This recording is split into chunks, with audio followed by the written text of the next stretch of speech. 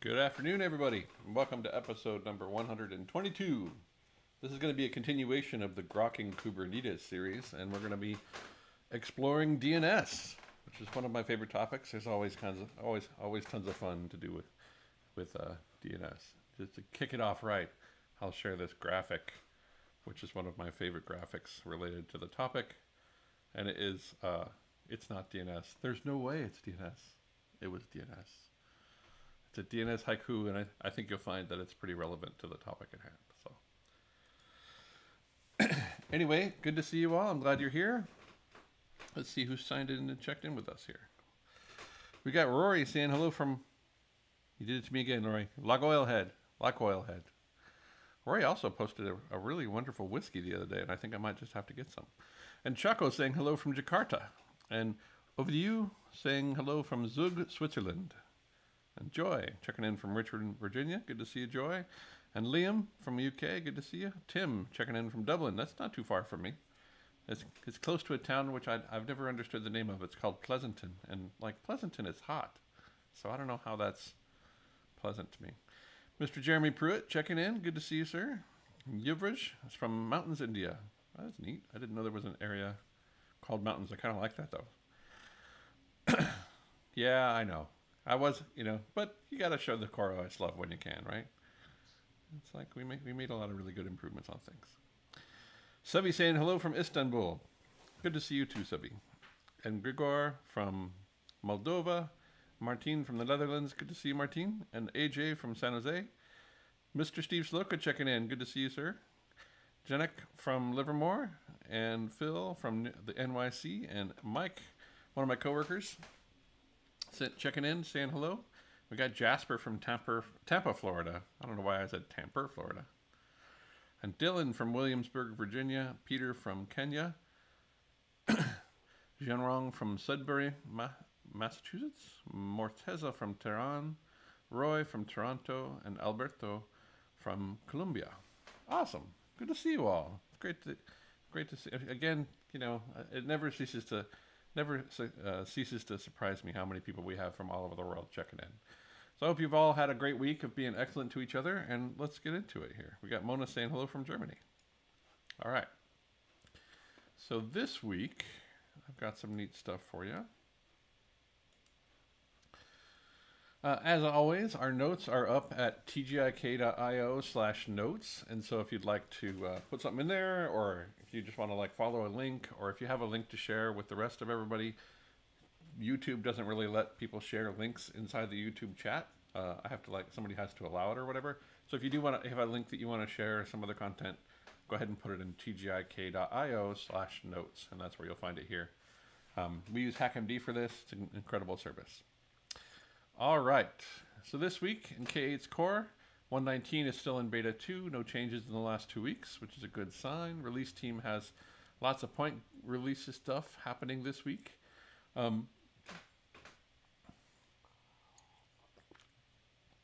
Mostly having to do with Hypercube and kube proxy failures.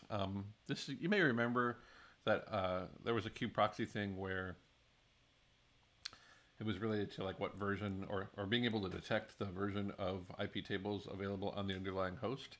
And I think this is all related to that. So if you're interested in understanding a little bit more about those point releases, you can check them out. But speaking of CoreOS love, Hypercube is deprecated, and it will not be patched or maintained going forward from 119. So if you're using Hypercube in your infrastructure, it might be time to rethink the plan and look at some of the other tooling. Whoops. Oh, dang it. I just closed my HackMD notes. 1 second. Anybody remember the URL?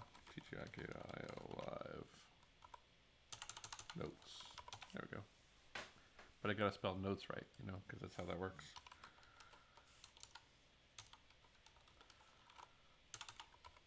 There we go. All right.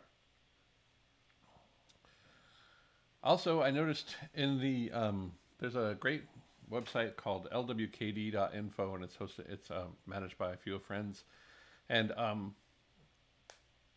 including Josh Burkus, whose idea it was, and who does an incredible job of maintaining some interesting notes about things that are happening in the space. And what I noticed was that in 119, we're actually removing kubectl export from the kubectl command line. It's going away, and I'm kind of sad to see that go. It was really a super handy thing for me to use when like trying to take a manifest from an existing cluster and moving it to another one without having to actually go through and like remove a bunch of the boilerplate stuff manually. But that's been deprecated now for a bit, and it's mostly part of the move towards server-side apply and that sort of stuff. Kind of changes the way those things are working. So kubectl export will be gone in the newer versions of kubectl. Other exciting news from the Kubernetes ecosystem. Let me pull back on my chat here to make sure I'm not missing anything. Harbor has graduated from the CNCF, so that's pretty exciting. Let's take a look at that one. So Harbor, which is a project that was donated to the CNCF by VMware and some of our other folks, just recently hit Harbor 2.0, and it's an incredible registry. If you're looking for a registry to host your images locally or in your cloud environment, definitely check out Harbor. It's a thing that you can install and deploy directly on top of Kubernetes if you want to, or you can also deploy it as in a variety of other ways. So just recently graduated. That's super exciting. If you're interested in playing with Harbor, definitely check it out. I know that we've done a few episodes on Harbor as well, so definitely check that out. What else? Dex, which is another project I worked on at CoreOS, is now a CNCF sandbox project. It just got accepted into the CNCF and is now being onboarded. So that's exciting news. Dex, if you're unfamiliar, it acts as kind of like a middleware between your source of user authentication, could be LDAP or OIDC or a variety of other technologies, and Kubernetes, because Kubernetes itself only speaks, can only interact with. Let's just pull this up real quick. My brain is like not really with me 100% today. So let's see, Kube API server. So in the Kube API server command lines, flags, we have the ability to present, I think it's an OIDC provider, but I don't want to get it wrong, so let's just make sure we look at it real quick and see for sure. Yes. So in the API server flag, you can actually populate these strings, which are the configuration flags for an OIDC provider, right? And so if you had Dex installed inside your cluster or anywhere local to your infrastructure, then you could populate this with information that would point toward Dex, and then Dex would act as the middleware for those sources of information that you want to use or do you want to refer to for authentication. And so the benefit of that would be like if you had an LDAP, like an internal LDAP or Active Directory or something inside of your corporation, and you wanted to be able to reference users from that directory, Dex can act like the glue in between there, right? And so the call would come in to authenticate to Dex. You would pass your credential to that. It would challenge the credential against LDAP or whatever it is you have configured as a backend. Once that you passed that, once Dex was satisfied in your authentication to that store, then what you get back is a token, an OIDC token or JWT token that the API server can use to authenticate you into Kubernetes. Now this is just authentication. This is auth-z, not auth-n. So this is auth-n, not auth-z. So this would handle the ability to actually teach Kubernetes about users that are stored inside of Active Directory or OIDC or other stores of information, but it won't handle things like granting you access to stuff. It just it just authenticates you. So interesting tooling. But it's great to see that gets donated to the CNCF because it means that like the project's moving forward and we'd like to see some more adoption. I know that we could probably use a few more contributors on it. So if you're interested in this space, definitely check it out. If you want to check it out, it's at Dex IDP. It's the github.com.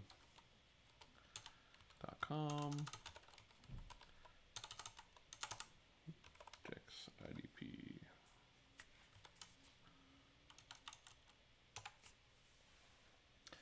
So if you want to check this out, you can check it out here. My friend Steven is one of the maintainers now.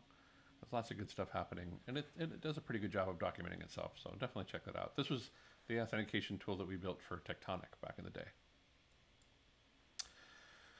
Another interesting project that just popped up, a friend of mine was telling me about it. Oh, thank you very much, whoever that is.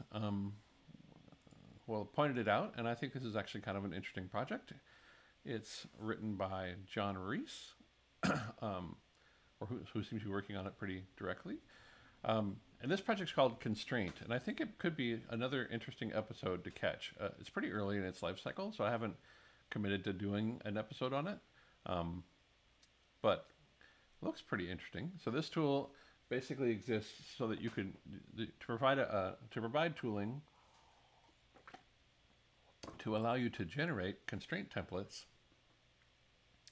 that you could use not only for something like the OPA project, but also for things like CompTest. And that actually, I think, is probably one of the more interesting implementations for that sort of thing, right?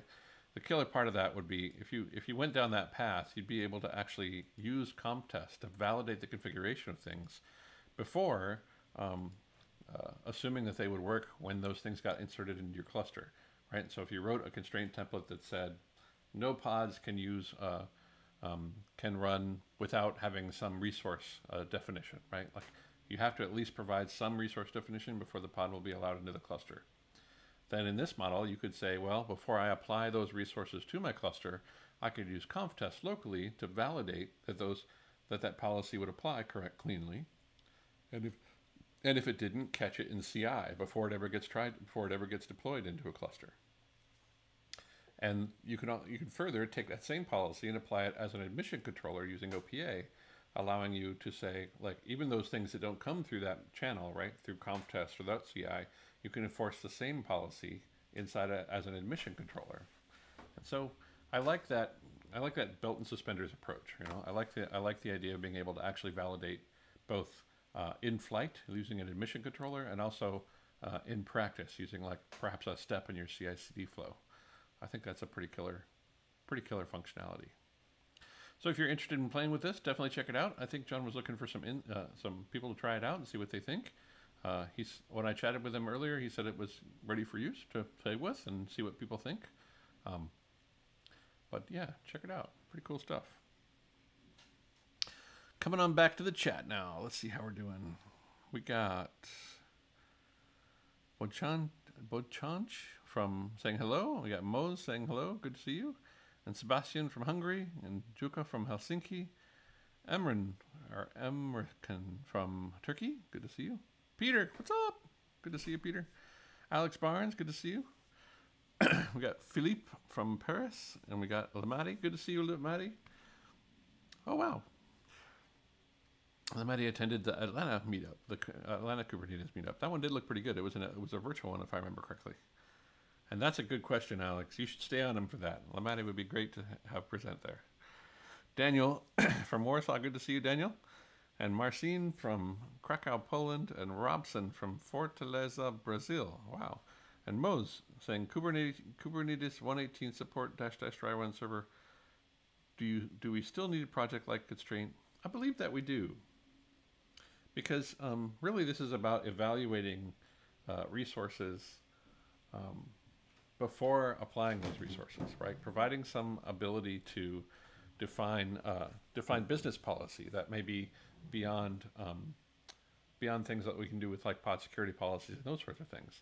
And being able to enforce those policies both in flight using an admission controller and also before applying those resources, like inside of CI/CD as a test. So I do think it's still important. Pedro saying hello from Scotland. Good to see you, Pedro. And Jeremy saying, hey there, assuming you're not out because of the nice fog here. Actually, I'm just inside because, you know, I like it inside my house as well as outside.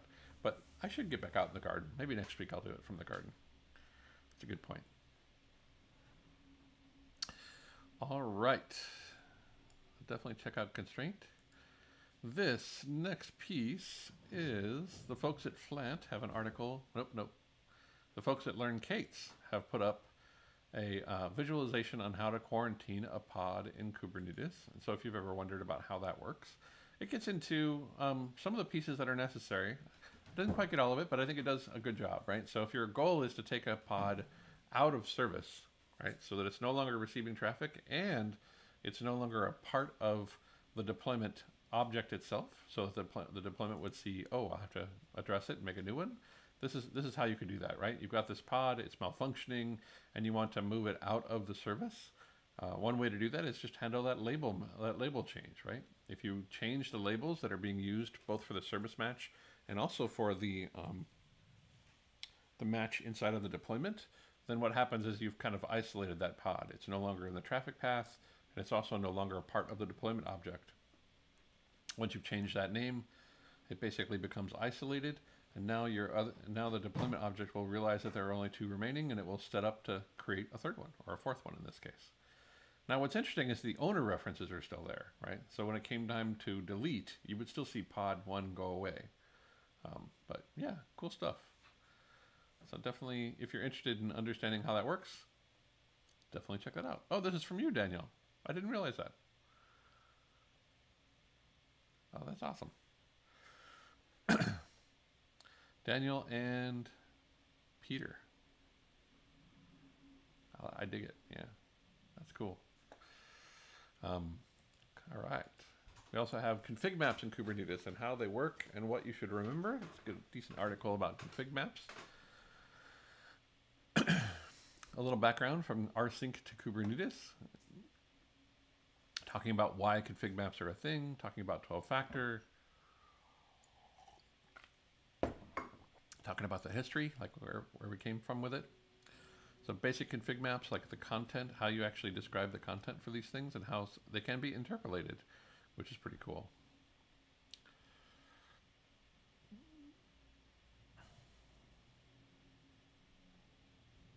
What if there are multiple configs? This goes into some pretty good detail. Yeah, it's a good article.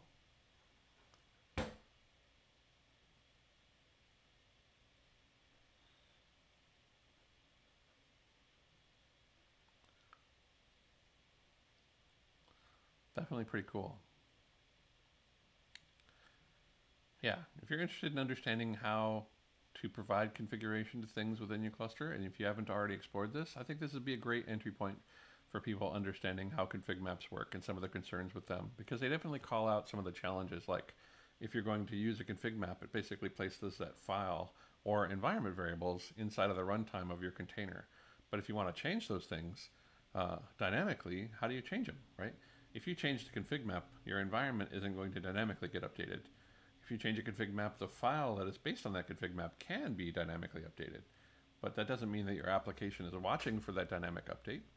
And so these are just a few of the things that you might concern yourself with when considering how config maps work. It's a great entry point for config maps inside of Kubernetes. My buddy Alex Ellis wrote an article about troubleshooting apps for Kubernetes. And it's always a good thing to revisit. I think a lot of folks are pretty decent at it, but I think that there's definitely, it's always good to kind of get back to basics for those sorts of things, right? So we have kubectl get events, which are a great way to actually understand what the system is, what Kubernetes as a system itself is doing. We have kubectl describe, which is really an important one. Kubectl describe is neat because it tries to give you like a human consumable output of the configuration of the object, and it also appends down at the bottom of that object the events that are related to it, right? So you're kind of getting both. And then you have logs. And, oh, Alex, I'm surprised. Okay, but there's also logs-p, which means logs previous. So there's 2 things. Kubectl get logs, or kubectl logs on an object will allow you to see the logs for the current object. But if you're having a problem where like the last one died, and I want to know what the logs for that last one were, you can do kubectl logs-p for previous, and it will show you the previous logs. Pretty cool stuff. You can scale things up and down, you can port forward, all kinds of cool stuff. So yeah, I mean, definitely good troubleshooting steps. In the weird science category, this one actually reminds me of another one I've seen, which was actually an implementation of Docker in Bash that was called Bacher. So when I saw this, I thought of that one. But this is actually pretty cool. This is an implementation of Docker written in Go, right? And so if this is the sort of neat science stuff that is interesting to you, definitely check it out, right? Like this is an implementation of all of the pieces it takes to create a container inside of Go. Pretty cool. I dig that a lot. I mean, that's such a neat idea. And they get into like what the pieces are, how they work, what namespaces are. They get into like layered file systems and how the images and stuff work. But yeah, like if you've ever wondered a little bit more, you want to learn a little bit more about the underlying implementation of containers, this would probably be a killer article to dig into that stuff. Using unshare, throwing stuff into namespaces, how Gawker creates containers.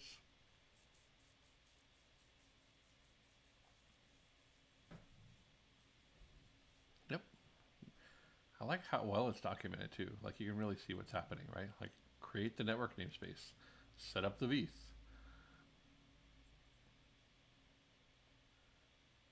jump into the namespace, the file system namespace. Very, very cool. So if you're interested in understanding kind of the underlying implementation a bit more, definitely check that out. That's pretty cool. Alex saying hello from Northern California. Hello back from Northern California. Good to see you. Roy saying +1 for K-Rail. Do you mean K-Rail or Kale? Oh, Kale. Is it K-Tail? Yeah, one way or the other. I think I know what you're talking about. There's so many projects, but I know what you mean. Mr. Waleed saying hello. Good to see you, Waleed. And Bogdan mentioning Kale and AJ. Event Router is a good one. Yeah. Event Router was basically a tool to take events and throw them toward a logging solution. Exactly. Yeah. I think, did you work on that, Steve? I think Steve might have worked on that. Roy Resheft, Ops Genie, Kubernetes Event Exporter is another one.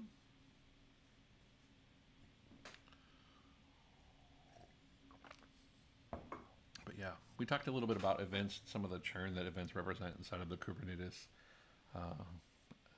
distributed system in the etcd episode. So if you're interested in that, check that out. All right. In the other weird science category, I saw this article, and I have to admit I was a little snarky perhaps on Twitter, but that's what Twitter's for, right? And in this article, it says Bayer Crop Science seeds the future with 15,000 node GKE clusters. And on the one hand, I'm like, wow, that is an amazing, amazing piece of work. And on the other hand, I'm like, but why? Because if you, this is sort of like taking a piece of software that's designed for one thing and just scaling it to infinity and seeing what happens or what falls off, right? And like trying to optimize as you go rather than considering the design of that in the beginning of it, right?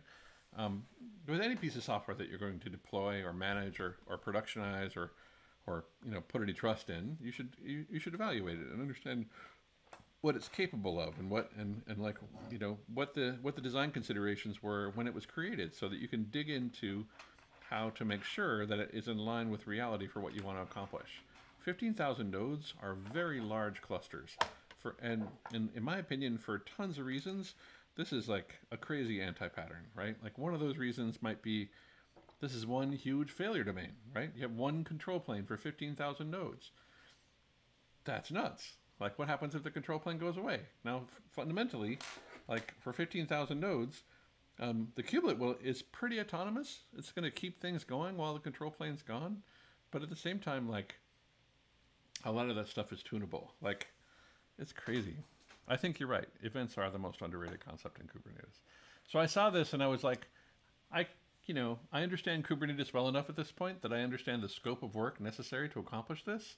And at the same time, I'm like, but you need to kind of have a real conversation about like why we're building 15,000 node clusters, because there's probably a better strategy here, in my opinion. But I'd love to understand the use case. That's just my point.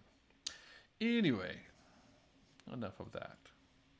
Now we're back to it's not DNS. There's no way it's DNS. It was DNS. So let's get into our checklist. We have a lot to cover this time.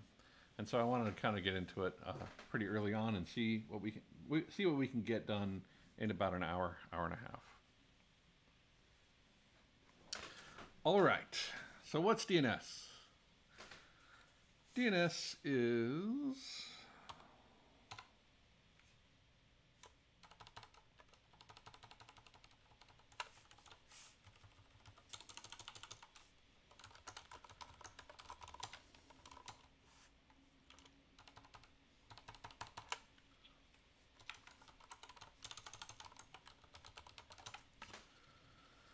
DNS is this, right? There's going to be IP addresses for things that we actually, or network addresses that we use to host, to host services and stuff. And nobody wants to remember something like 2607 F8BO 4005 808 : 200E, right? They really don't want to remember that. That's an IPv6 address. But they probably also don't want to remember a bunch of IPv4 addresses. And so we created this abstraction, the domain name system, right? DNS gives us the ability to give a thing a short name. Rather than having it have a super long name, we can use a short name for that thing. And that way we can look those things up and we can reference them. Now, like all abstractions, there are problems, right? DNS is one of the first distributed systems that I ever worked with. And I call it a distributed system because if you look at how it works underneath the covers, there are usually a number of domain name servers and places where caching works across that whole system before you actually get your result. So when I do host google.com, let's just break that up a little bit. If I cat etsy resolve.conf, I can see that my configuration is pointing at localhost 127.0.0.53, and I'm on my AT&T fiber here, and that's my DNS resolver. Now, you might think, well, that's weird. How could he be resolving host names against localhost? And that's because I actually have a caching DNS resolver on my system, installed on my laptop.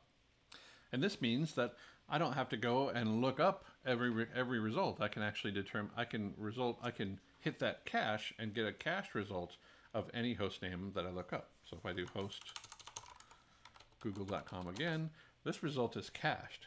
I don't actually have to go out and look it up again. I can base it on the cache.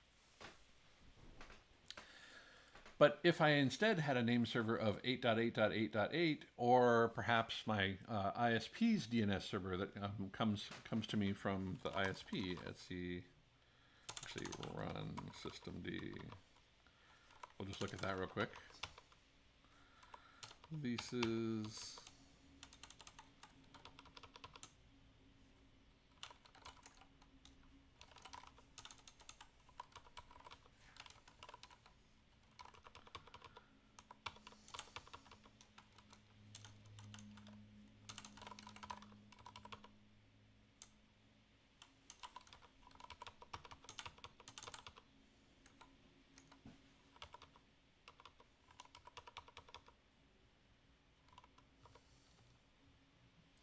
There we go. So these are the name servers that I have configured for my overall system, right? I've configured myself to use 8.8.8.8 and 8.8.4.4. So if I make it past the cache, these are my upstream resolvers. So when I make a query for host google.com, the request goes to a cache, that local 127.0.0.1 systemd resolve d daemon, and it says, I have an answer for that, and it provides it to me. But if it doesn't have an answer for that, then it goes and asks these guys up here for an answer to that same question. And on up the stack it goes, right? If Google doesn't know the answer, then it needs to go and figure out who the authoritative domain name server for that question is, and then goes and queries that upstream resolver for that particular piece. So we can actually even take a look at that real quick and just like understand how that's going to work. So let's do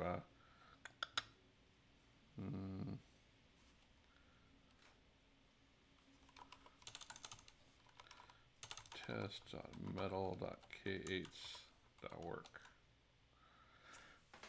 Okay, so test.metal.k8s.work has the address 1.1.1.1. But how did it determine what the IP address associated with that record is, right? That's not going to be determined. That's not known by my local cache per se. So there's actually a whole series of queries that happen when we try and determine what the answer to this is. So if we do dig test.metal.k8s.work, we can see the result of this particular query. And the record, the fully qualified record, right, tells me that there's an entry for this particular record that points to this IP address. and that record would be valid for right around 300 more seconds.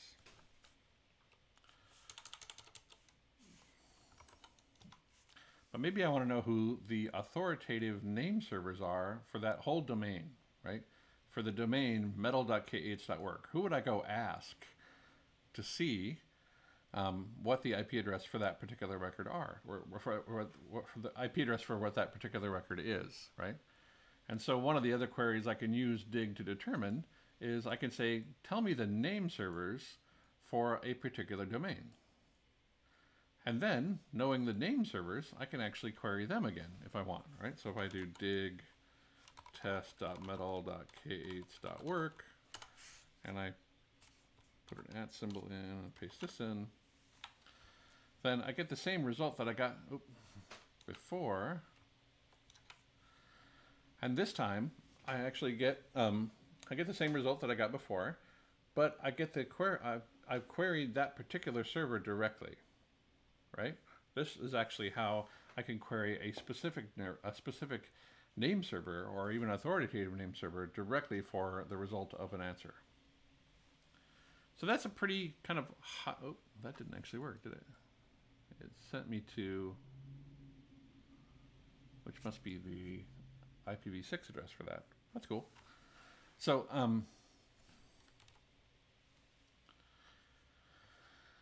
so this is a way to understand, like, kind of just how functionally, from a high level, how DNS works. There are a variety of different answers. There are a variety of different records that we create inside of DNS. But the important ones for this particular episode are going to be things like NS records, which represent like the authoritative server, or how we actually understand the host or the information for a particular record. Another thing we're going to use is A records, which describe a mapping between a host name and an IP address or a set of IP addresses. And then the last one we're going to use is a CNAME record. And I don't think I have an example of that one right now, but we're going to get into it. And the CNAME record stands for canonical name. And what that does is it actually allows us to kind of just map one host name to another. Rather than having to map back to an IP address, we can actually just say test.metal.kh.work. Whenever somebody queries me for that, I want you to respond as though they had queried for this other name, a canonical name. And we'll dig into that a bit as well. Oh, interesting. DNS.squish.net. I haven't seen that one. Let's go check that one out.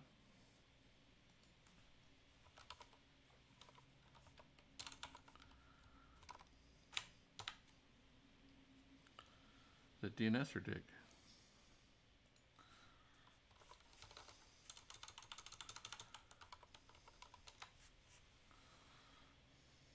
I am not a bot. Oh boy, training computers is my life. All right. Test.metal.kh.work.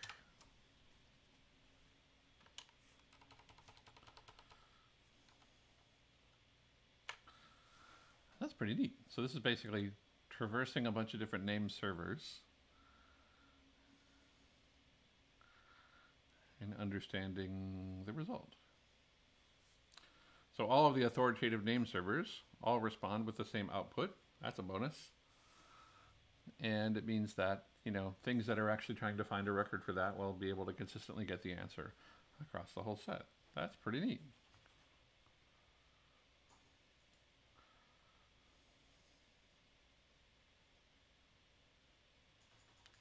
So we went to the root servers. That sent us here. Then we went to AWS and we started getting responses.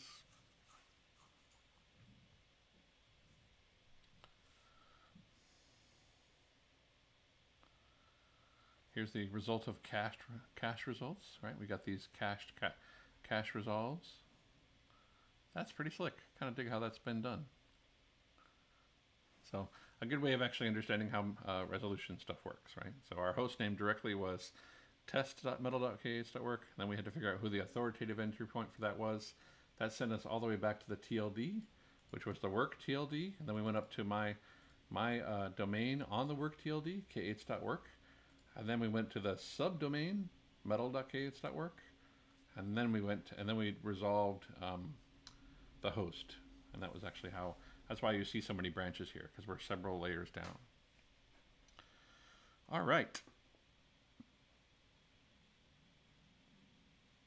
Yes, you're right. CNAME is totally the symlink of DNS. So, you know, at a high level, that's what DNS is going to do for us, and sort of a kind of a high level view of some of the tooling that we can use to kind of understand things and how those things work. Now, I want to go back to my checklist.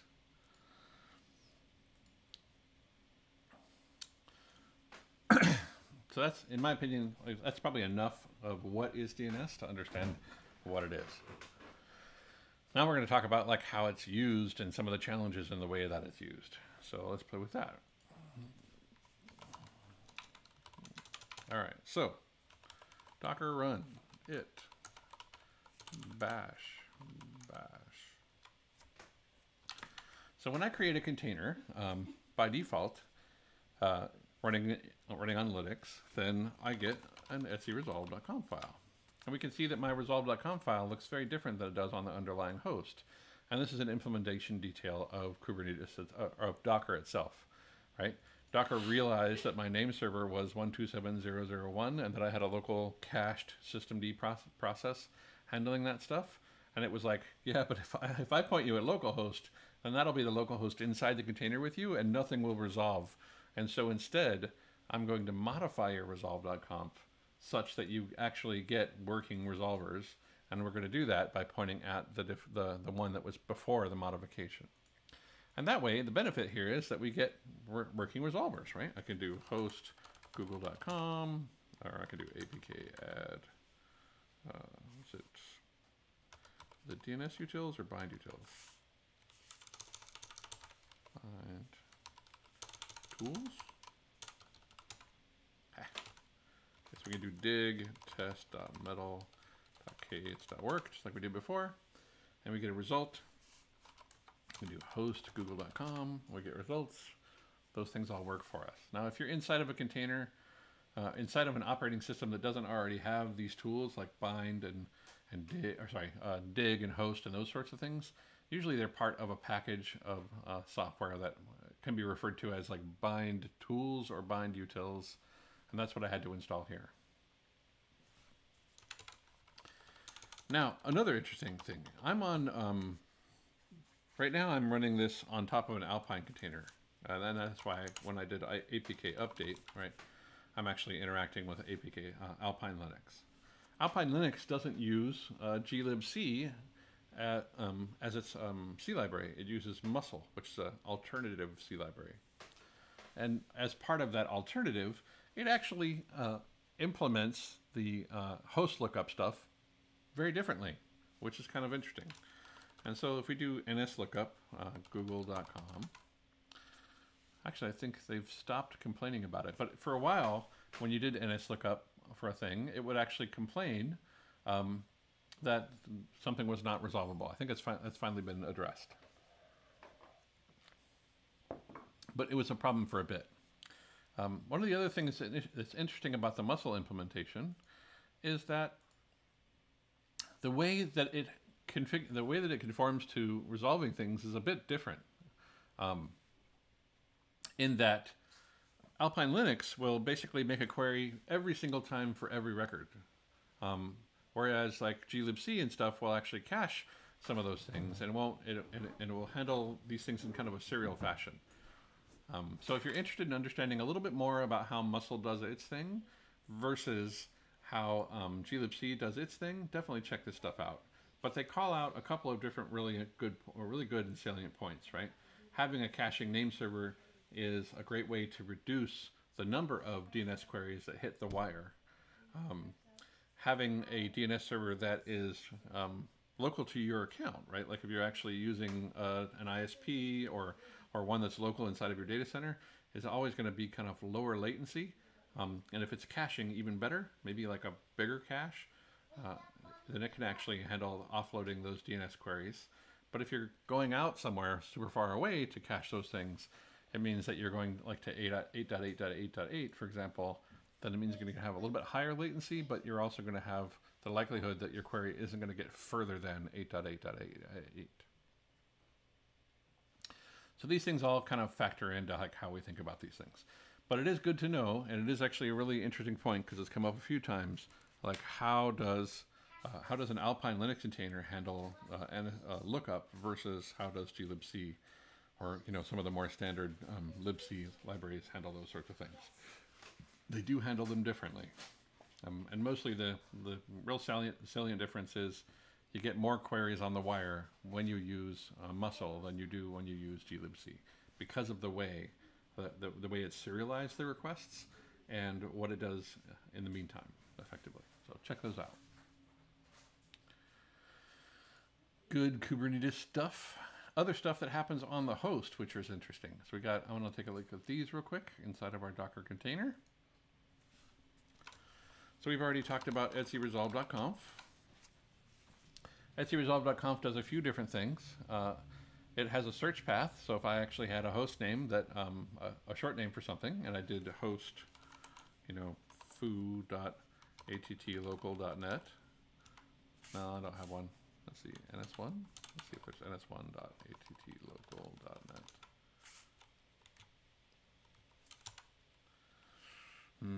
Yeah. Well, you know what? Let's do this. Because it's actually more relevant here anyway. Create cluster. Alpine does respect the TTL, yes.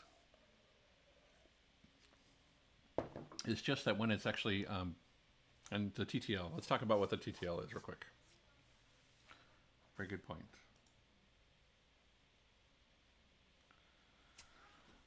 The TTL is basically the time to live for a record, right? And so when we did dig test.metal.kh.work, we saw this value here. This is the number. It tells us the TTL, or time to live, for this record. At the end of this expiration, then whoever's caching this particular result will have to go up and validate against its next upstream a result again and get back a TTL.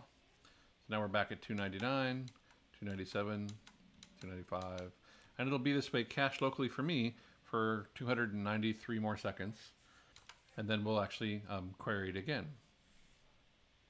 The benefit of configuring that TTL is it allows you to define how long the mapping between that IP address and that host name will last globally, everywhere, as a max amount of time.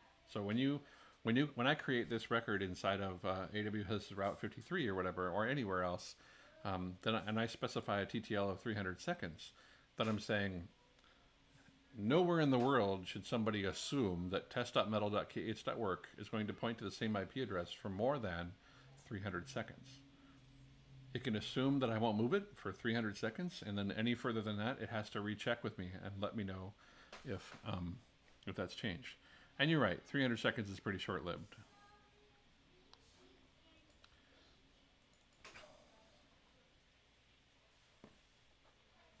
But yeah, my DNS servers are pretty aggressive that way. Alrighty.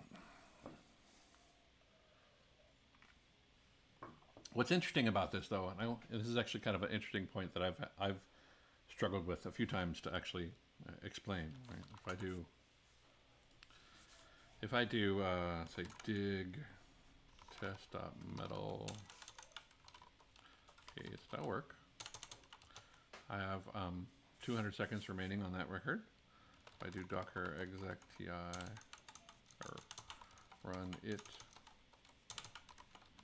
rm bash. Let's just check this out real quick. It's kind of neat. So now we have two different network namespaces, two different ways of resolving hosts, effectively two different implementations of the DNS library. So up here inside the container, if we do apk add bind tools, and then we do dig test.metal.kh.work, and down here we do dig test.metal.kh.work. And see I have 147 seconds, and up here we have 299. And so what I wanted to point out here is that what we're looking at is that TTL is locally relevant. It's not a global value that everybody tracks. What we're getting back that is actually the thing that everybody tracks is the TTL value. It's 300 seconds. So when you, as a DNS server, or inside of your Linux or inside of your kernel, when you resolve that name, you're going to honor that name for that many seconds. That's it. Not more than that. Only those 300 seconds, right? But what I was trying to point out here was that these values would be different.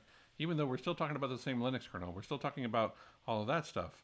The way that get host by name lookup happens in both of these two places is different. They're two different network namespaces, two different sets of libraries. One of them has a caching name server, the other one doesn't, right? And so in my interaction with this particular server, I'm seeing 300 seconds. In my interaction with my local caching name server, I have 147 seconds. So let me take care of some stuff here real quick. All right. So cool.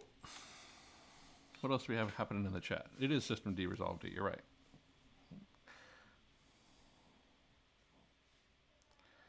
So even if you don't run Chrome, this will track you. Nice debugging tool. Yep.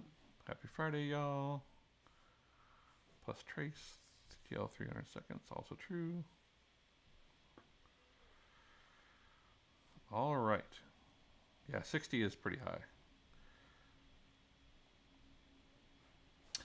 Okay.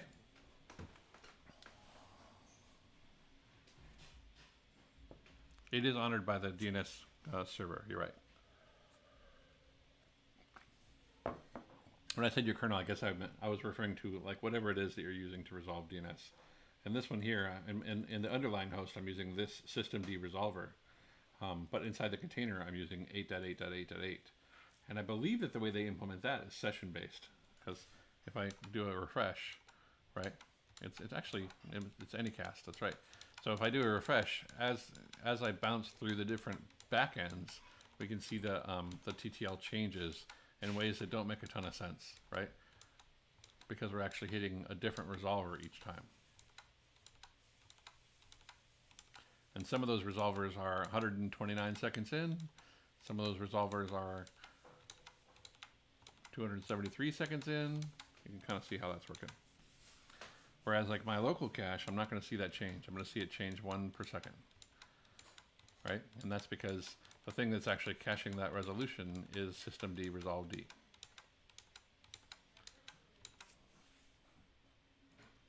So good point, Bogdan. All right. Moving on here. Other things that are to know about the host. Sorry about that. Okay. How does your system resolve these things? Like what configuration do you have on the host that allows you to modify the way these things are resolved, right? So we already talked about cat@etsyresolve.conf. Actually, I'm going to jump into my kubectl run it rm bash.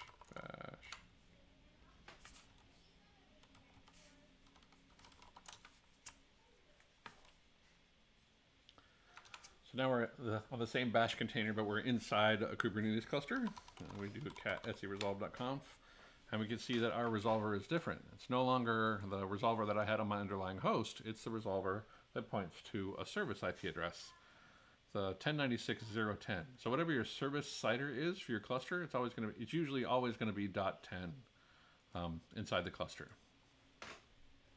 But we see a few other things that are interesting about this resolve.conf that are different than the one that I had on my local one, right? Like in my local one, I had a search line. I had a couple of different name servers. Inside the cluster, what I see is I have one name server. It's pointed at a service that can be backed by multiple things. I have this thing called options, end.5, and we'll talk about that one here in just a bit. But look at my search line. Search line's also different, right? My search line includes default.service.cluster.local, service cluster.local, and cluster.local, and then also whatever my upstream search line was. Right? So let's do a couple things like we did before. So let's do apk install bind tools. Oh, add. And then we'll do dig test.metal.k8.work. And we can see that there are 30 seconds remaining. We can see 1.1.1.1. And we can see that there are multiple DNS servers, just like we saw before. What do you think will happen when I hit the end of 9 more seconds? Do you think it'll go back to 500? Or 300? Sorry. No, it goes back to 30. So in this case, Core DNS is configured to be more aggressive than the record itself is. So Core DNS is caching, and it's only ever caching for 30 seconds. So dig google.com, same thing, right? 30 seconds.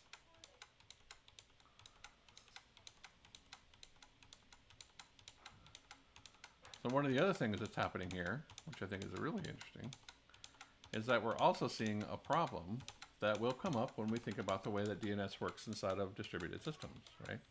One of the questions that people ask me sometimes is, can I use a host name inside of a network policy object, right?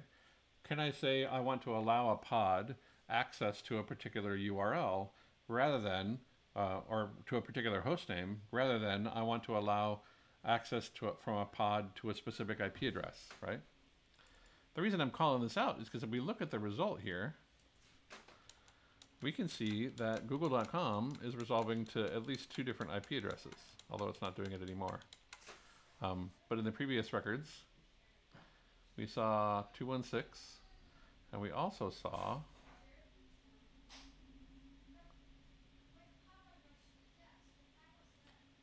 172.217.046. So when we're looking up these records, that's actually 2 different IP addresses that could be google.com, right? Which is pretty interesting. That means that google.com has 2 valid IP addresses, and this is going to be true of tons of stuff. It's not just google.com. Because it has multiple A records, we're randomly going to be handed one of them as a result. And that means, and that's the thing you have to consider when you're thinking about how to, the thing you have to consider when you're thinking about like whether it's possible or whether it's even a reasonable design to implement a thing that would allow you to define network policy based on hostname. Somebody still has to resolve that. And hopefully that someone is still is the entity that is going to forward your request to whatever the IP address that was resolved. And so you have to kind of consider that stuff.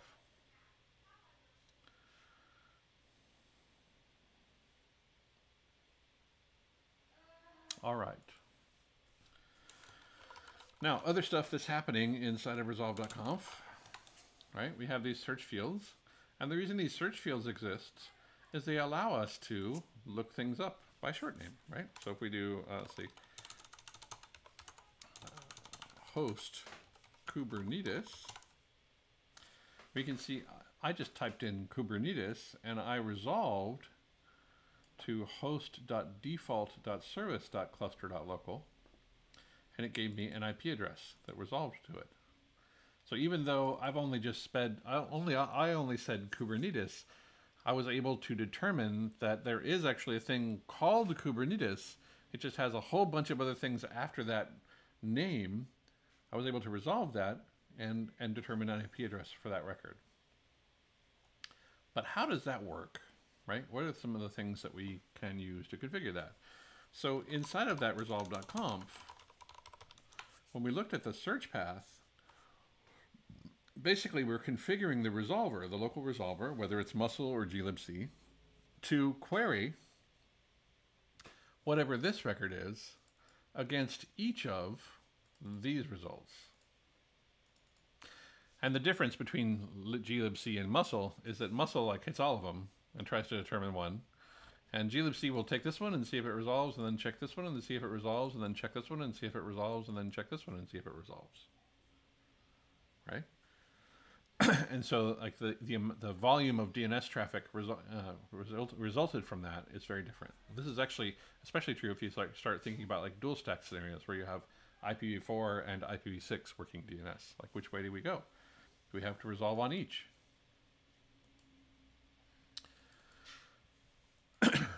So that's what that search path is doing, is it's allowing us to resolve those host names by basically making it so that if we provide a name, host Fred dot, we can see that Fred doesn't return anything. There's no Fred anywhere in these. There's no Fred dot default dot service dot cluster dot local. There's no Fred dot service dot cluster dot local, or nor is there just inside of the cluster dot local domain or at AT&T dot local. Now, before we move off of this topic, I want to talk about this particular search path in particular, right? This one here says default dot service dot cluster dot local, and this is happening because the pod that I deployed is in the default namespace, right? And so by default, some of the magic of service discovery is anything with a host name or any other any service defined in the same namespace that you are also located in, you can address by name. So let's play with that idea real quick and just kind of show you what I'm talking about. So I'll do kubectl run it, actually run create deployment -n echo, actually we'll call it echo, image will be inanimate echo server kubectl expose deployment echo port equals a. Now what I did there was I just used the kubectl create command to make a new deployment for this particular echo server, and I added and I exposed it using a service, and by default it'll expose it using a service of type cluster IP. So let's do our kubectl describe svc echo. We can see that it's there. We can see that it's type cluster IP. This is the service IP address.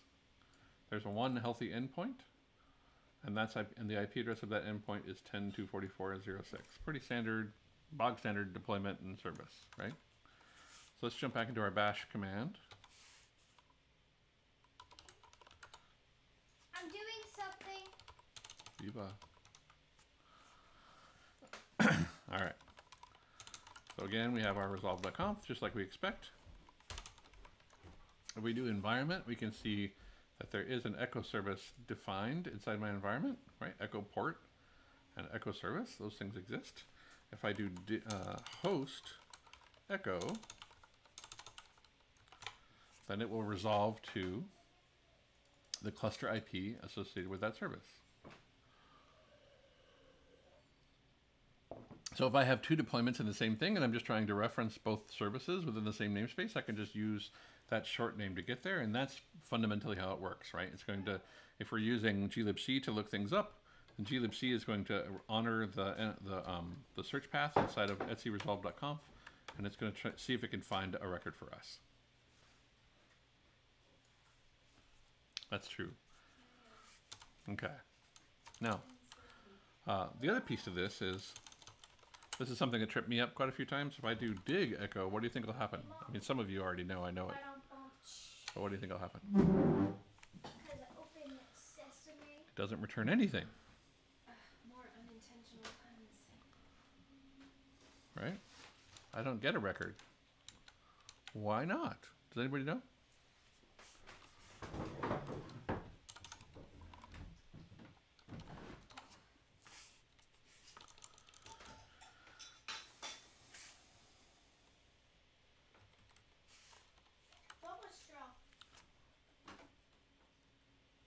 Because by default, is it plus search?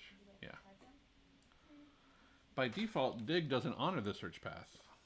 Dig expects you to have actually figured that out ahead of time. Like it's expecting you to give it a fully qualified name.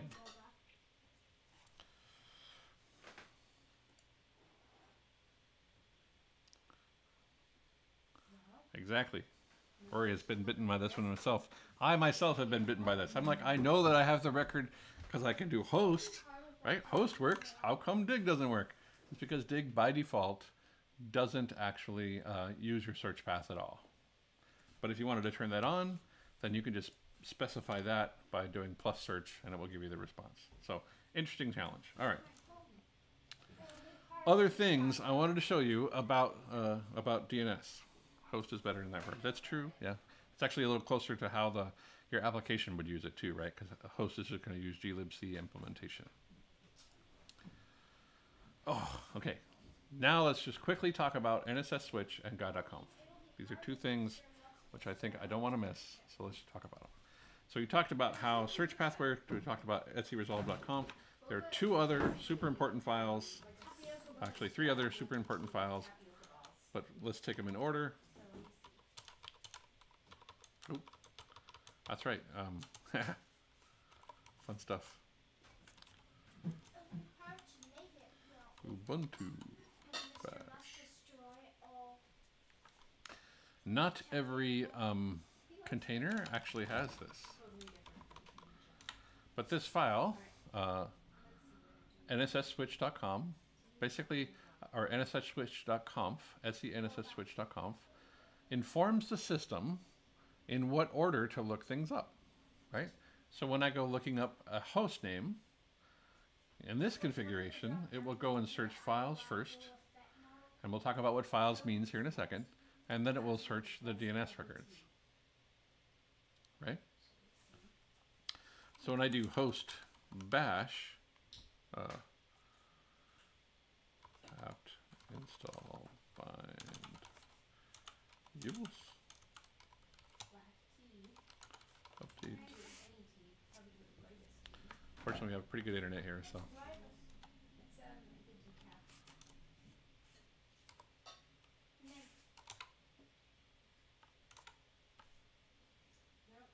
Just takes a second here. Originated in Taiwan in the 1980s. Really? Tea, milk, sugar, and chewy tapioca balls. Recipes made with warm tapioca balls. The secret to defense. Okay. Host.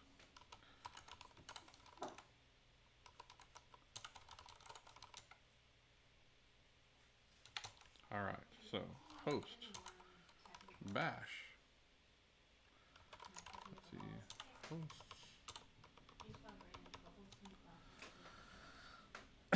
So what? After all of that, sorry about that. That was kind of a bit of a maze. So inside of our NSS switch, we have a thing that says if we're looking up a host or host name, we want to resolve to files first and then to DNS. And so software inside of this container, if I were to do host bash, doesn't seem to be honoring ping bash. Install ping. Search. 1 second here. I'm missing something obvious.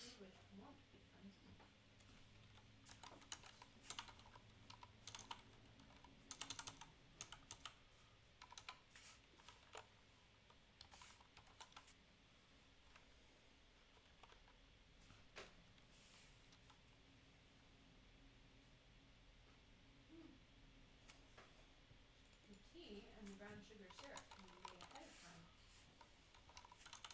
and stored in the refrigerator. The tea keeps for 3 to 4 days and the syrup for 3 to 4 weeks. There we go. All right. So that's what I was trying to get to. For some reason, host isn't actually honoring the NSS switch, but applications like ping would, right? So curl and ping and applications that would actually honor those sorts of things, they're gonna honor the NSS switch. And if we were to use strace or something, we could actually even see it hitting that call, right? So in this case, we see the result of bash resolving to an IP address. And if we do ping bash, if we do ping echo, right, there's no echo resolved here. Or sorry, echo resolves to a service IP. Echo resolved using our search path, just like we talked about before, to echo.default.service.cluster.local.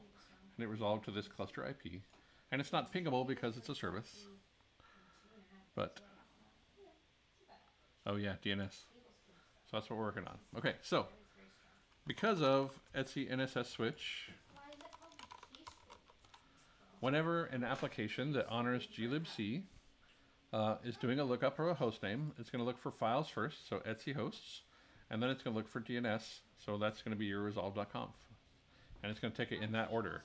If you have a local file defined, or if you have your host name defined inside of Etsy hosts, then that's going to take precedent over what's inside of DNS, right? So if I do host google.com, I can see that it's resolving to all of that stuff. And if I do echo or cat Etsy hosts, echo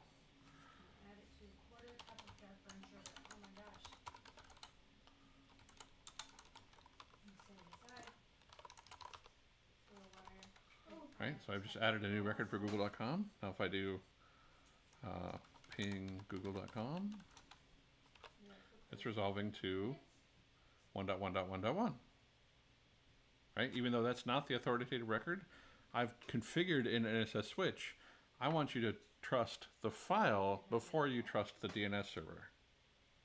This is kind of an interesting thing, especially from a security perspective. Things get kind of interesting there when you could get away with stuff like that. All right, there's one other file inside of a glibc system that's important, and that is this one. gai.conf. And this one is a hard-learned lesson that I've learned quite a few times in my career, but I'm going to share it with you, so maybe you can just learn it from me, which would be awesome. So GAI stands for Get Address Info, or Get Adder Info, and it configures the ordering of the way that results are evaluated when you do a lookup.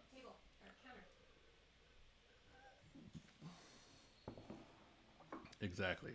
So in this file, by default, the precedence is outlined here. By default, the precedence, as you can see, like here, right? It's going to honor those things that are local, and it's going to honor global IPv6 addresses. All of these things are higher in precedence than IPv4.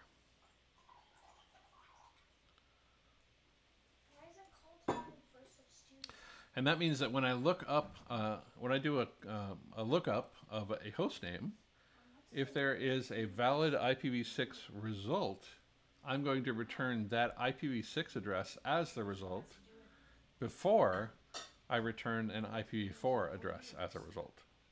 And so depending on what you're working on, depending on how your environment may be set up, like for a while I worked on some infrastructure where the DNS server would be able to actually resolve IPv6, but routing IPv6 into the infrastructure that I was working on was not a thing. So even though I could resolve the IPv6 address, I couldn't reach it. And so that was breaking DNS for the world.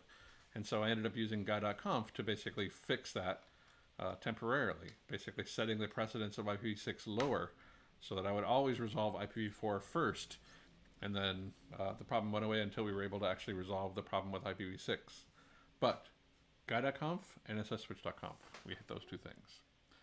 That's what I wanted to show you. So if you wanted to prefer IPv4 connections, then you can change the precedence for IPv6 to be prioritized up to about 100. And that means that you'll always try IPv4 first, and if there is no IPv4 result, then you'll respond with the IPv6 result. But by default, in most distributions today, it's the other way around. You're going to return the IPv6 address first, and then the IPv4 address. Interesting stuff. Good to know. Boom, boom. The TLS connection. I want to talk on this really briefly. I don't want to spend a lot of time on it. I know that we've talked about, yeah, right? The joys of dual stack networking. Never really gets old. So I'm going to use a tool called Mixert. And if you haven't heard about Mixert, Mixert is awesome. It's a tool. that you can use to generate certificates locally, put up by Filippo. So what I'm going to do is I'm going to make a certificate. And I'm going to include, let's just use this example.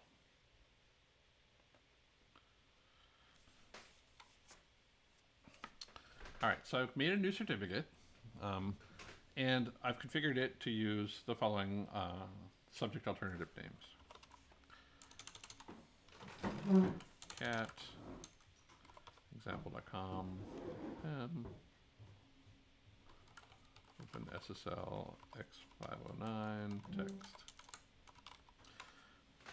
You'll understand why I'm digging into this here in a second. But here are the subject alternative names for this certificate. Now, whenever we make a request, whenever we're interacting with a TLS secured endpoint, we have to actually make sure that the host name or the IP address or whatever it is that we're putting after the command, or however we're identifying that host, that has to be encoded into the certificate.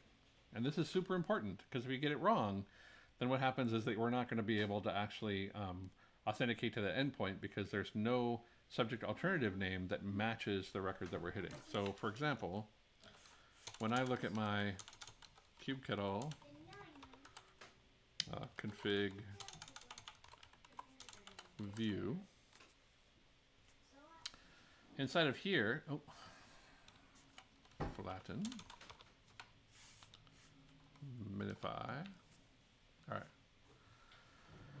Inside of here, I'm using 127.0.0.1 as the host name to communicate with my API server, right? And I'm also using this other port. But that means that the serving certificate in front of my API server has to include that IP address.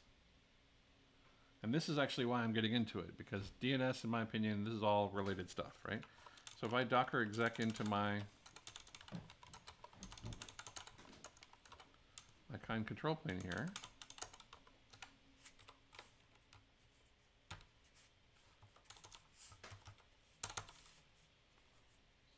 okay.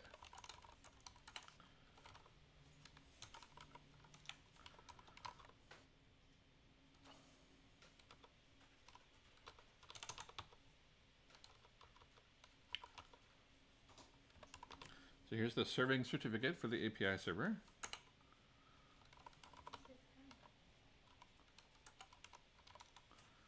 And we look at the subject alternative names, right? We can see that the IP address 127.0.0.1 is in there. And so that's why we can communicate with it. I can actually change that name inside of my kubectl configuration to any of these records, and it would work as long as I can reach it, right? Like obviously localhost or would work in this case, because it's still referencing 127.0.0.1. As long as I've got a record somewhere that points localhost to 127.0.0.1, we're good to go. I could also use this IP address. I could use this IP address. And if we think about it, this is kind of how other things are interacting with the Kubernetes service inside of Kubernetes as well, right? We're allowing you to communicate with Kubernetes, the short name, right? You can also use a slightly longer name. You can use kubernetes.default.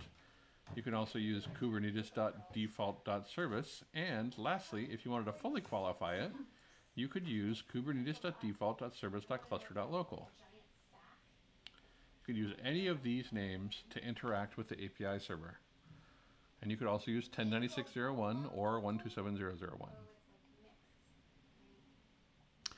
The reason this is so important is because when you're actually establishing connectivity with that other thing, typically speaking, inside of certs, this is where we canonize what the valid host names for that thing are, right? Certificates force us to get it right. If we don't get the certificate right, then we won't be able to terminate connections on that other thing in a state of trust, right? That connection will fail. We won't be able to communicate with it. So this is actually why I wanted to bring up the TLS connection. Certificates almost always, serving certificates almost always encode in either host names or IP addresses or both that you're going to use to communicate with that secure endpoint. And so you have to get that right or it will be a rough time. All right, cool. This is all going a little slower than I thought it would, but you know, we're going to get through it. Hope you all are finding this stuff interesting. I think DNS is like one of my favorite subjects because it's always so much to cover. All right, so now that's just what is DNS. Let's get into some of the more fun stuff. Let's play with a little bit like how DNS is represented inside of Kubernetes. Exit, clear. So as we saw inside of our bash container, right? We did kubectl get pods.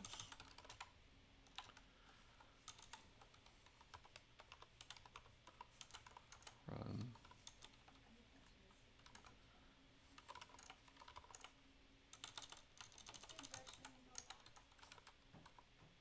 Can you not lean on the chair? I think it's about to break.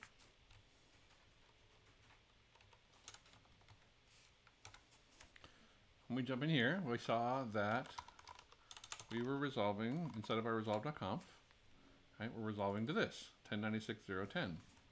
What is that? That is a service. Get SVC, kube DNS. It's in the kube system namespace. And it's called kube DNS. And there's our cluster IP. One of the interesting things about services is that you can define your own cluster IP. That's why it's always the same IP. It'll always be .10 of your service CIDR. And these are the services that it is exposing, right? It's exposing 53 for UDP, 53 for TCP, which are the ports for both of those things. And then we also are exposing this other port, 9153 for TCP. And we'll talk about all three here in a second. Oh, sorry. Yes, you reminded me. What is n.5?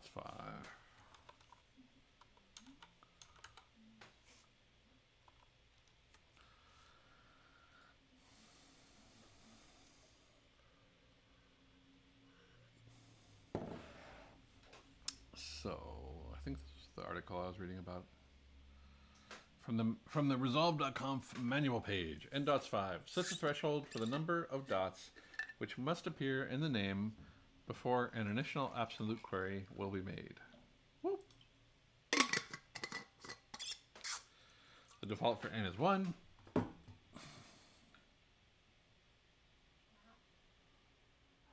cups of water for every cup of boba. Meaning that if there are any dots in the name, the name will be tried first as an absolute name before any search list elements are appended to it.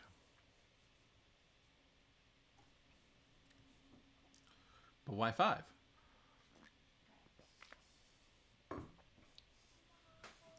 This is actually a really interesting article, and I should probably link this one because I remember finding this one to be a really good write-up on this particular subject. Let me just add this here.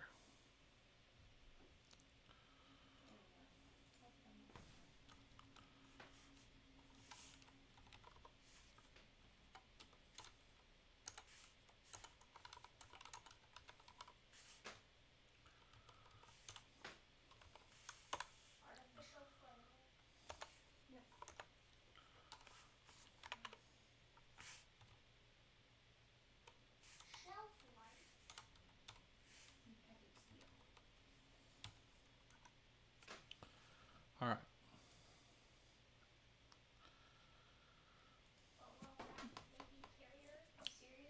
So because we can actually, because in some cases the fully qualified name for any service is going to have 5 different dots before the resolve,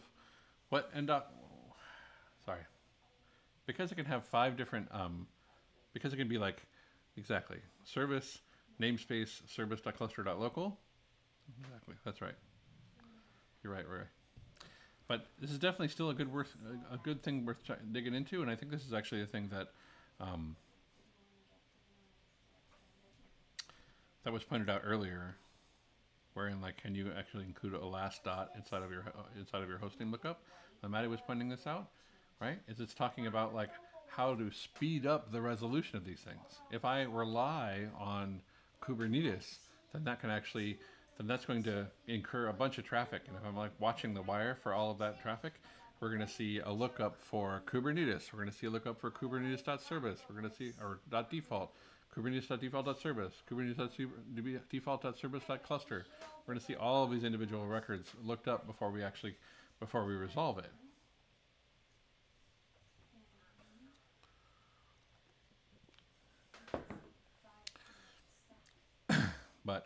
And that means that we can actually incur quite a lot of traffic. And so this is kind of where those things sort of come in. But so if you wanted to understand a little bit more about that, it also points out some of the interesting things you can do for DNS config, where inside of this template, you can actually specify DNS config and modify things like ndots or your search path or things like that for a particular pod or deployment. All right, that's what that is. Now back to our cluster. Our cluster, we have our service, and if we do a kubectl describe of that service,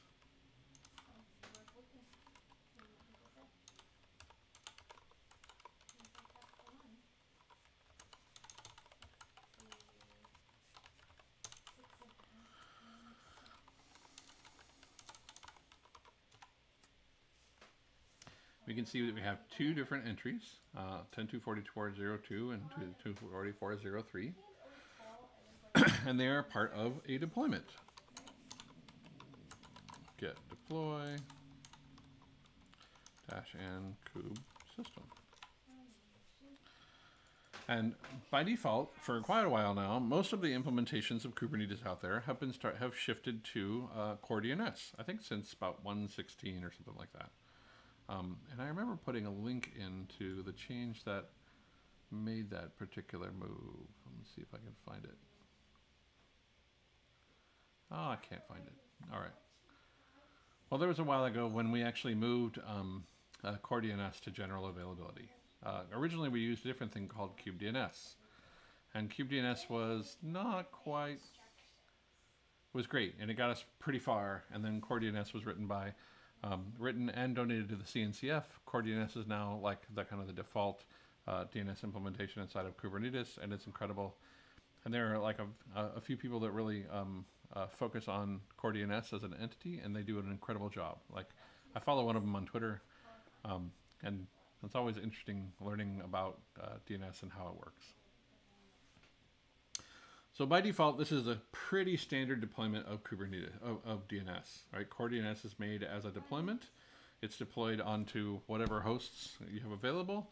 Sometimes it's not deployed in a balanced way. Like in this case, I'm actually just running on a single node cluster. So it's deployed only on that one node. And even though I have two pods resolving things, that just means like kind of like I have two places where I can cache the result of a thing. The way DNS works inside of Kubernetes, let's talk about like the configuration of it real quick. So if we go back to that deployment here, describe.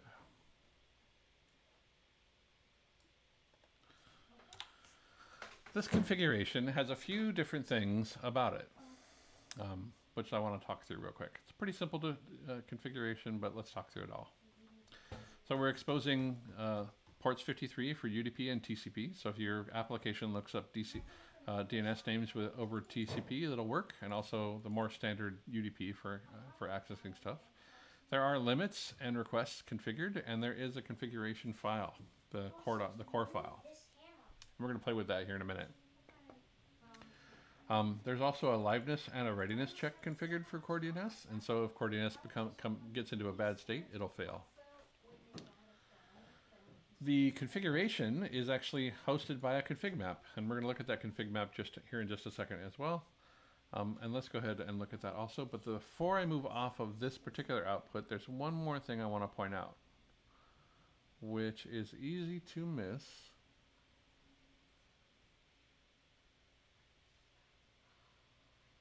In fact, so easy that I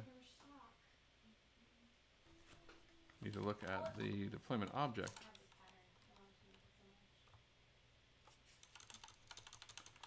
Edit.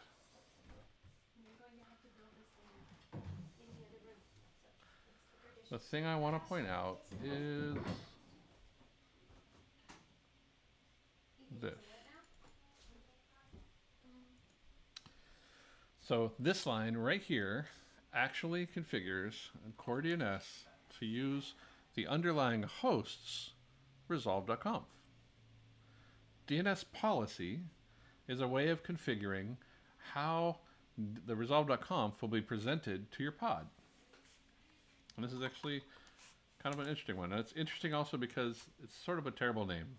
It's not the default DNS policy, right? But if we do kubectl explain pod.spec.dns policy, we can see the different options. So the DNS policy are there are a few different options. This defaults to cluster first. This is one of the first things that drove me absolutely crazy about Kubernetes. So it defaults to cluster first, and that means that we see a resolve.conf just like we saw inside of our bash container, where we use the resolver for 1096.01. But we have a few other ways to configure that resolve.conf inside of Kubernetes, right? We can configure it with default, and when we configure it with default, we present to the pod the same resolve.conf that the underlying host sees. Wherever the kubelet's running, whatever kubelet sees as that resolve.conf, that's what we're going to get inside the pod.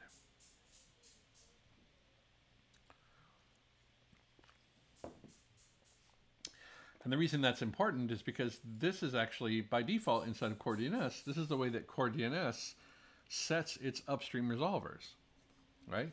So because we actually have the DNS policy for the core DNS deployment using the default configuration, that means that the core DNS is automatically configured to leverage the DNS resolvers inside of the underlying host to interact with its upstreams. It's about almost 2:27. Good to see you, Steve. Thank you for checking in with us. All right.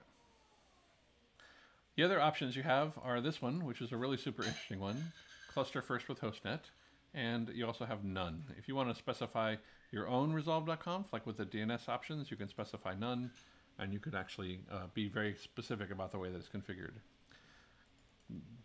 DNS cluster first with hostnet is also a really interesting one because it allows you to configure, it allows you to configure the pod to use the resolvers of the underlying host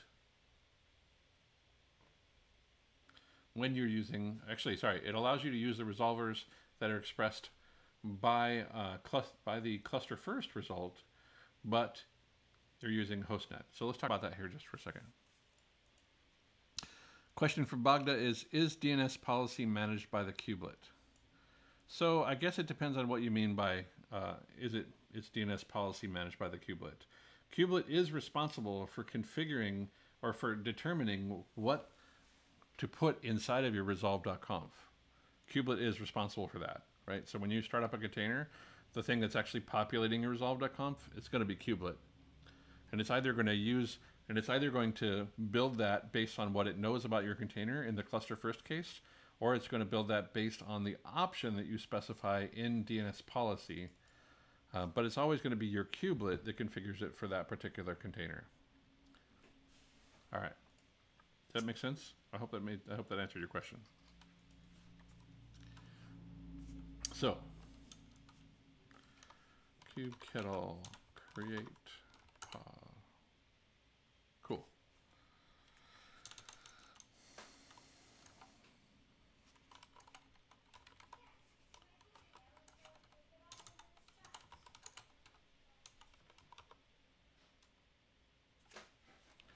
So I'm just going to grab a container here real quick because I want to play with this.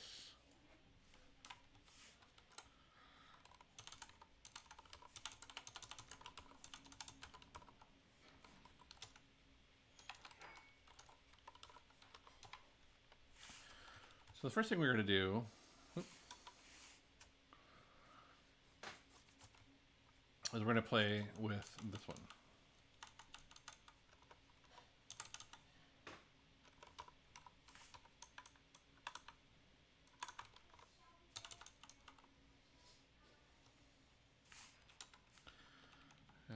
to do that.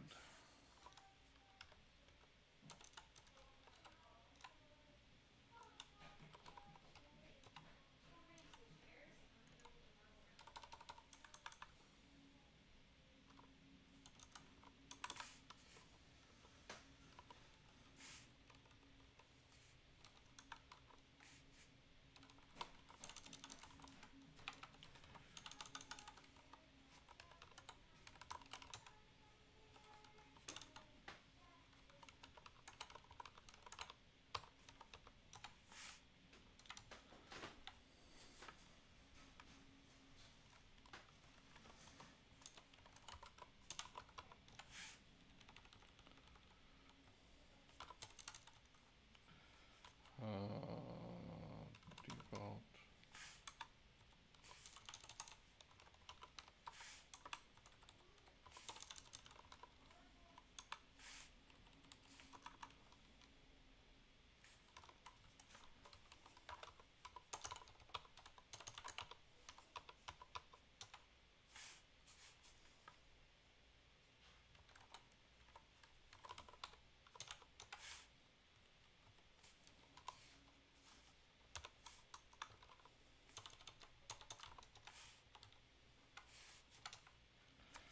Okay.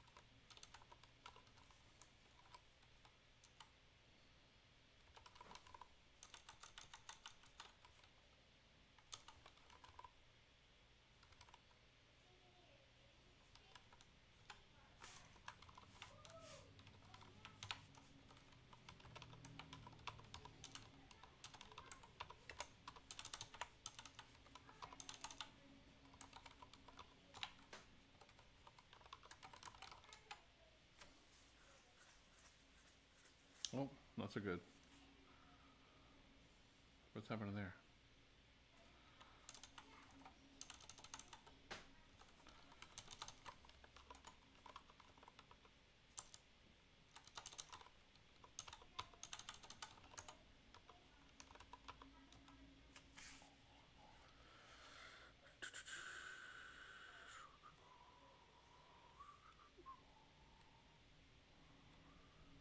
Oh, my bad. I don't think this will work, but we're gonna try it anyway. Oh, it did work.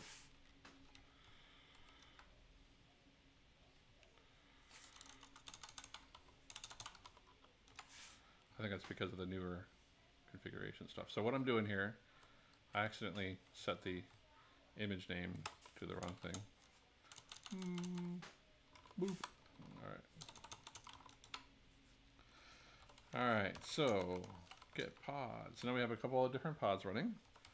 We do kubectl exec ti default bash cat etc resolve.conf. That's our default. Now, because we have set the DNS policy to default, we see a very similar configuration as the underlying kubelet does, right? So the underlying kubelet sees this configuration, right? And we can see that because if we do kubectl exec, actually we do docker exec ti kind control plane cat etc resolve.conf. These things are the same, right?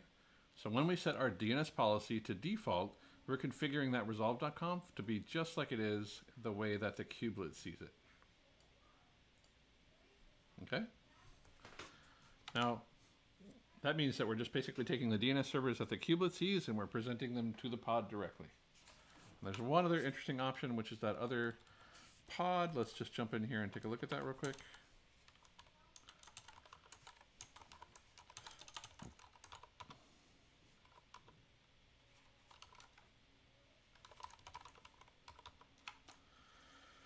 Now this one's super interesting because it looks just like default, or it looks just like cluster first, right?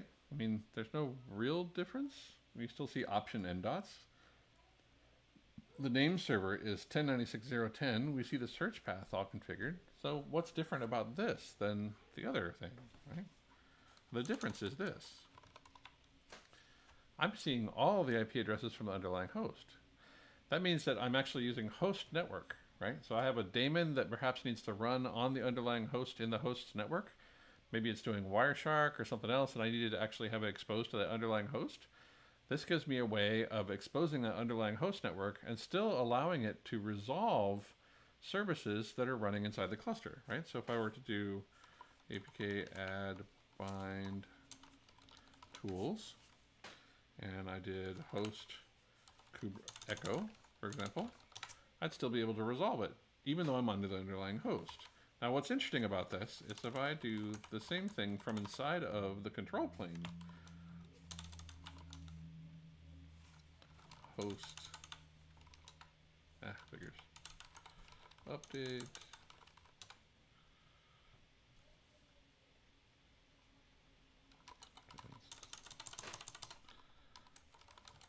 host,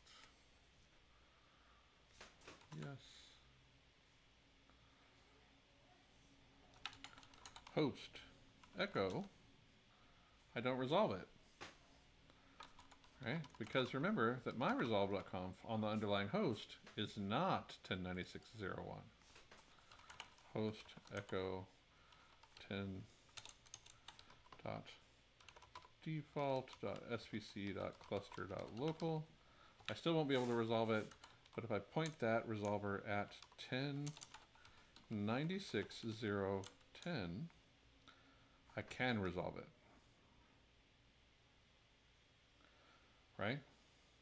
Now, this is the chicken and egg problem. This is the last thing I'm going to cover in this session. I'm probably going to continue this session another time, but there's still tons more to cover about DNS, but I'm not going to be able to get to all of it. But you know how it is. We do these things in multiple sessions.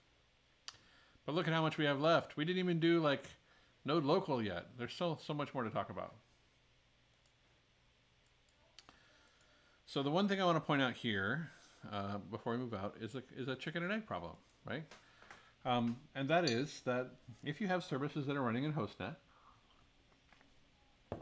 or you had some daemon running on the underlying host that needed access, maybe you're like using a daemon set and you wanted to make use of that daemon set to interact both with the outside world and with services that are exposed inside your cluster, there needs to be a configuration that allows you to do that, because by default, your host can't use core DNS as its resolver. It can't use the Kubernetes DNS resolver as its resolver. Because if you think about it, there's a chicken and egg problem here, right? I need to be able to resolve those host names for things that I care about, like docker.io, or to pull images and those sorts of things. I need to be able to interact with those things long before I get to the place where I have kubedns deployed. And this is that chicken and egg problem. Your host's DNS resolution needs to be working before you have Kubernetes deployed. And so for you to actually interact with, or to be able to resolve host names, you kind of need to already, you need to be able to make that work before you have kubedns. And then if you wanted to expose a way for those system processes to run on your host that would allow you to resolve those things, then you can actually use something like cluster first with hostnet, which relies on kubedns being up.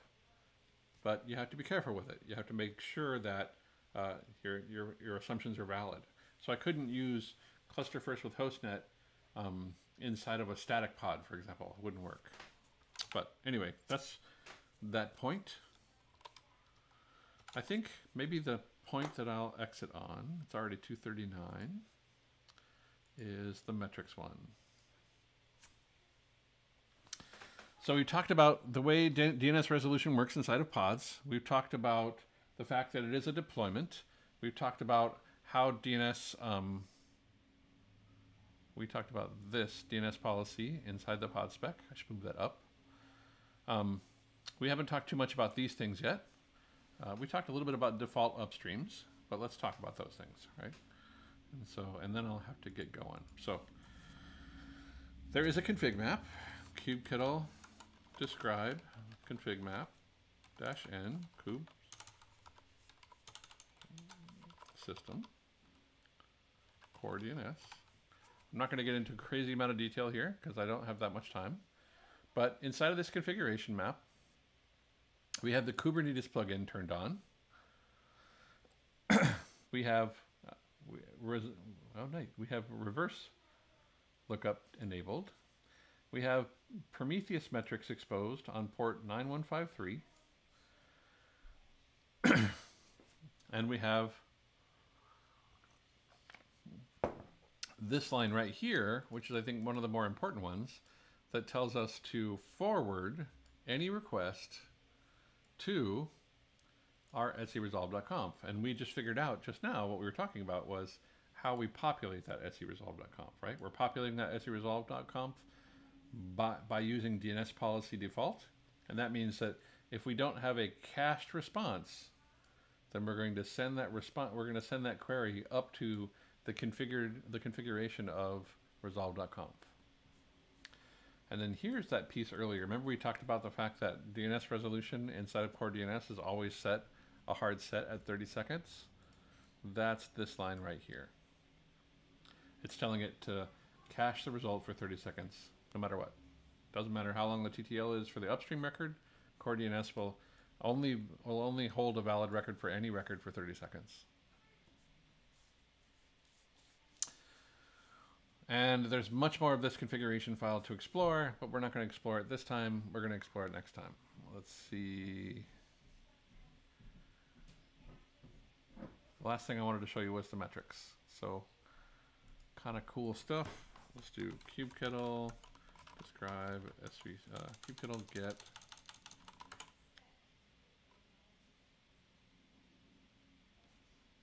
svc-n kube system kube DNS -OEML. So the name of the port is metrics, and this is going to be important here in a second.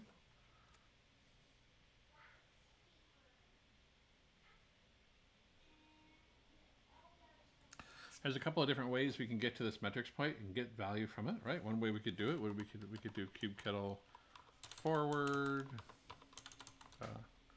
port forward -n kube system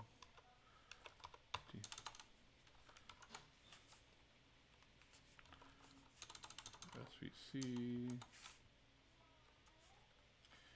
9153 9153.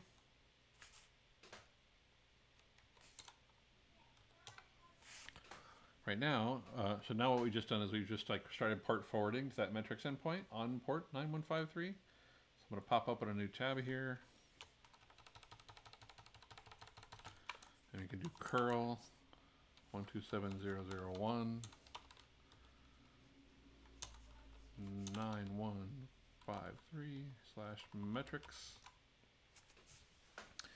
And we can see the metrics that come back from the particular DNS server that we're interacting with, right? And this is a pretty interesting result. And so if you're actually trying to understand how core DNS is handling the load inside of your Kubernetes cluster, these are super valuable metrics to catch, because you can do things like determine whether core DNS cache hits are denial or success, like how many successes we get for each request and how many were denied for the cache, how many cache misses, what the cache size is, the DNS request duration for seconds. It's a histogram, so we can determine over time, are we seeing DNS queries, we can see DNS requests go up or down for the UDP protocol or for the TCP protocol.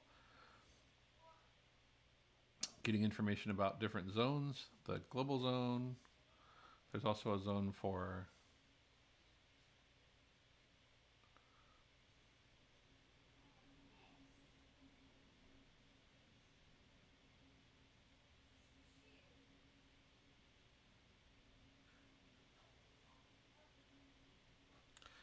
Okay, so here's your forward request duration. How long is it taking that upstream DNS server to resolve? So how long is it like, and we can see that right now we're seeing more records in kind of the shorter time frame, or the, so we're seeing some good results there. We can see what plugins are enabled. We can see the GC duration, GC stuff, because it's a Go binary, so we can see all of the Go housekeeping stuff that's necessary to understand. But the things that are interesting in monitoring core DNS are things like how long is the upstream resolution taking, and things like how many NX records or NX domains we're seeing, and also the ones here up at the top, like cache hits and misses, right? Tell us, like, are we actually getting some value out of the cache or not? Will it be possible to list the entries discovered by core DNS? I think I need just a few more words to understand what you mean, Mohan. Are you saying saying that you want to see what's in the cache? Or are you saying you want to understand what's held as a record that that core DNS holds? Which I guess is the same thing. Is that where you're going? Okay. So I don't believe that is exposed. And if you think about it, we couldn't expose that as a metric. I'm not aware of like a way of determining what's inside of core DNS's cache. We have some other information about the cache, like we can see what size and how many, and that sort of stuff. But I don't think we can actually dump what's inside the cache per se. It's all in memory.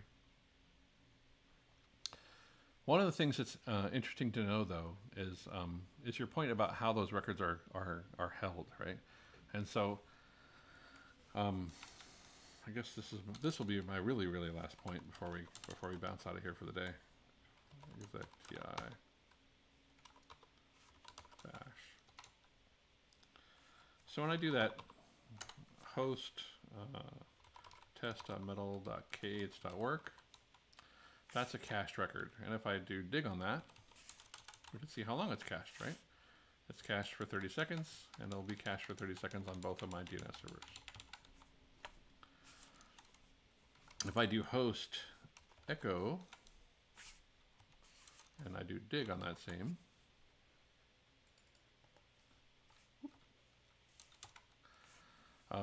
again, 30 seconds, right? Configured inside of the zone for the cluster. And this is the Kubernetes plugin.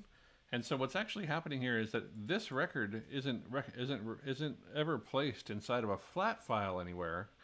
This record represents a cached result of a programmatic response, of a response coming from core DNS as a daemon. This is like an application result, not something recorded by a flat file.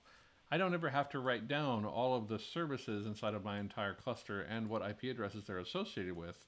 Instead, the Kubernetes plugin takes that call. It says, oh, you're looking for default.service.cluster.local. It then evaluates the services that it has cached, right? And it says, oh, there's a new service that's been defined. It's called echo.default.service.cluster.local, and here's the cluster IP associated with that service. And it caches that for 30 seconds. And it sees if it continues to exist. If it stopped existing, then the Kubernetes plugin would stop reporting on it. If a new one gets created, the Kubernetes plugin would be able to respond for that new thing.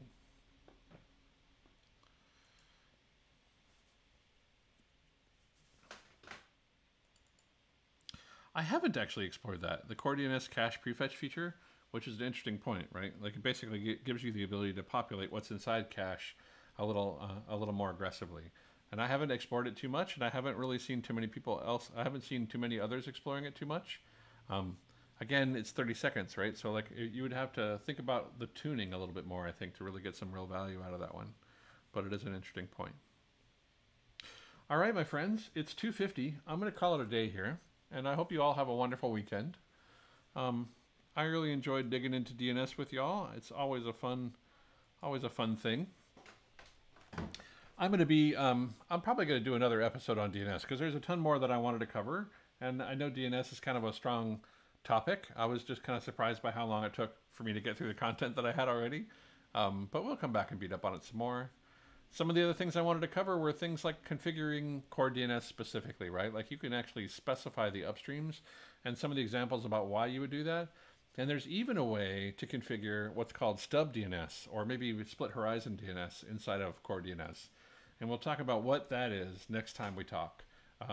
That is, in my opinion, a super killer feature, especially if your Kubernetes clusters are attached to an existing fabric, like where services exist already. It really gives us a lot of really great capability. We did talk about the chicken and egg problem. We haven't talked about service discovery things. We're going to. We talked a little bit about it because we talked about like the form of the service name, right? We talked about like, you know, echo.svc.cluster.local, and we talked about why that is called that, and that's service discovery. We're going to talk about service type external name, which is a DNS trick. And we're also probably going to talk about service type none, which is also referred to as a headless service, which is also kind of a DNS trick. So we're going to talk about both of those services next time we get together. And we're also going to explore node local DNS, which is really cool because it means then you have a caching name server on the node that caches all of the responses for all of the pods that are local to your node. Super cool stuff. And I can't wait to dig into it with you next time. But that is my week. I hope you all have a wonderful time. Thank you so much. And we'll see you next time. Thanks so much. Be excellent to each other. No matter what. That's all we got.